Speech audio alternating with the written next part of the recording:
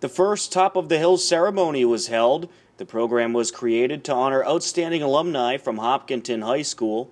The event was hosted by Hopkinton High School, the Hopkinton Parent-Teacher Association, the Hopkinton Education Foundation, and the Hopkinton 300th Anniversary Committee. Honored in the first class of inductees was Paul Phipps, class of 1939, Mary Harrington, class of 1954, Thomas McIntyre, class of 1972, Denise Millard, class of 1992, Megan Altador, class of 1995, and Sean Terry, class of 2005. Son of Paul Phipps, Rob Phipps, accepted the honor on behalf of his late father. My dad had as I said, a very long, full, and happy life. His glass was always half full. In fact, I'd say it was 90% full. That's how he looked at life. I think his character, his attitude, everything was formed in Hopkinton. His ability to, well, as I said, to be humble, to be sincere and honest and generous, all started here in Hopkinton, back when the town had 2,500 people in it.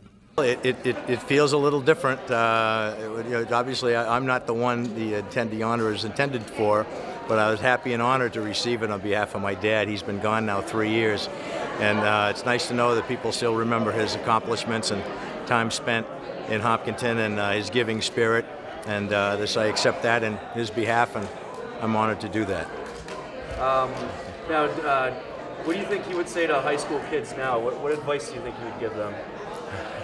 He'd tell them to go in the service, which might not go over too big, but it was a big character builder for him going away and seeing all the different cultures that everybody in this country represented, and meeting Australians and Brits and French.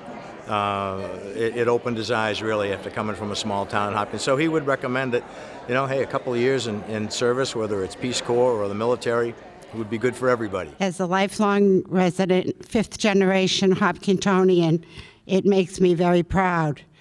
I look back to the years when I went to high school on Main Street from 8 to 1 with a 15-minute recess for lunch. I look back on my parents who taught. My father taught me the love of Hopkinton, and my mother taught me the appreciation of community service. Well, it's a wonderful honor, and it solidifies my love of Hopkinton and the roots that I have here as a fifth-generation Hopkintonian. So it was a tremendous honor, and I'm very grateful. All right, do you have any advice for high school kids? To study hard and to be yourself and to follow your dreams. I mean, all I ever wanted to do was drive a truck and run bulldozers. So how cool is that? That came true. So, but giving back to Hopkinton, it's so easy to do. I mean, it's the only place I know. I never lived anywhere else but Hopkinton. And, I think you learn a lot from your parents as you're growing up, but I think you learn more after you have kids of your own and they go through the school and you see what they do at the school. I mean, they do so many volunteer things, from the turkey drives to helping unload Christmas trees for the Lions Club, and the baseball team would go there and do this and that, and you really learned a lot. And I think that's where, later in life I wanted to do these projects and things, because I obviously love Hopkinton. Well, it's quite an honor. I never expected something like this. I'm so proud to be in the first class of the honorees at the top of the hill. Yeah, I know. Everybody knows Hill is rule, so it's a great opportunity, and I'm glad I could be. All right. Do you have any advice that you would give high school kids here at Hopkinton now?